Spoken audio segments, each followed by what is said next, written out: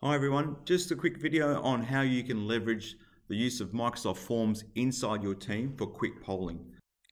So to begin, place your cursor on the start a new conversation line and type in @ and then you type in word forms, and forms appears and it says to you, what can you do? So I'm going to click on create new poll, and you obviously can ask a topic-based question, a psychometric question like how people are feeling today, and I'll just type in here, did you understand today's topic?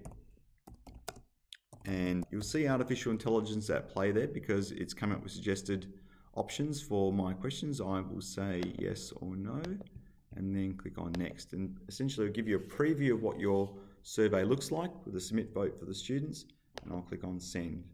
So once that's gone, I'm just going to close that box, and a few moments later we're going to see on our chat bar we're going to have the question being posed, and you also then see the live responses appearing below that.